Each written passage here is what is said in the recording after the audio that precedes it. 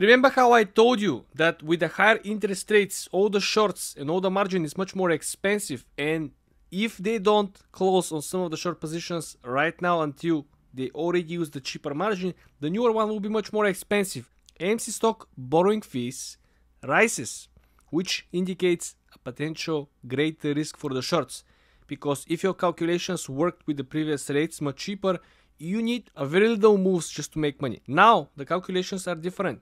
Current borrowing fee for AMC stock indicates that demand for short sellers is still extremely high, indicating that borrowing fees are not simply based on supply and demand. There are also a couple of different factors that are coming into the formula to come up with the end number. But the idea over here is that if the short sellers, as you can see over here, are even willing to borrow more shares on these new rates, on the higher rates that they have to pay for the borrowing, well, they should have extra confidence and they should be very aware of what is coming on the market. Otherwise, they have a very slim margin to make money out of it. The cool part over here is that this is a daily fee, and this daily fee could be different every single day. So this means that if yesterday you need the stock to go down $1 to make tons of money, tomorrow the borrowing fee could be higher and you have to wait the stock to fall $2, right? And this might not happen at all. Also, the cost of borrowing a stock varies based on a law of supply and demand. Among the factors are utilization, which AMC is at 100%, which means that the higher the utilization, the more expensive the actual borrowing fee will be. The number of shares available to sell short, liquidity and volatility, which, as you may have guessed, both are not in favor for the shorts. Also, the common range of borrowing fees are between 0.3% and 3% per year, But that's just for the general stocks. If somebody wants to short Apple, Microsoft, or some of these, boring, stable companies. What about, we're talking about the short squeeze plays? Well, sometimes there are certain stocks that have extreme short interests, extreme short sellers around them, and these stocks could hit borrowing fees exceeding the 20%. And this is very, very interesting because according to S3 Partners founder, borrowing rates can provide valuable information to investors considering the stock trade. But why is this, right?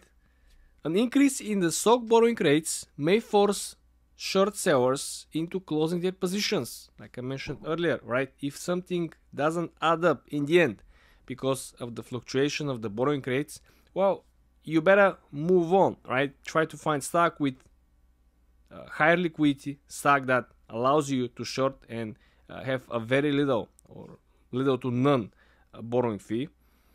And as we can see over here, getting out to realize that remaining mark-to-market profits and exiting before other buy-to-covers drive the stock price up. Essentially, S3 Partners founder is trying to say that if you are in the position in which it is very, very expensive and it gets more expensive every single day to borrow shares to short certain company, well, it kind of makes sense for you to be the first one to close your short positions, because every following person will drive the stock price of the short squeeze higher and higher. So you don't want to be the one paying in the middle or at the peak, right? You better be the first one buying during the first run up at the peak, so you will be able to exit your short positions and buy back the shares on a relatively cheap price, because when you exit your short position, the following short seller have to buy on even higher prices. This is why it is very, very tricky to pick the right moment to exit your short position. And looking at the borrowing rates for AMC, as you can see over here, we're having data provided from Interactive Brokers shows that annualized fees for AMC Entertainment are 18.6%. They're almost 19%, guys. Just think about it.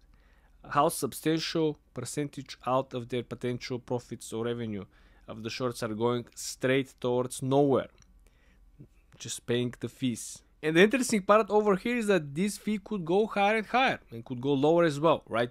The fluctuation and the uncertainty is killing the shorts indirectly. Leave your thoughts in the comment section, guys. Subscribe to the channel, like this video, and come back for more.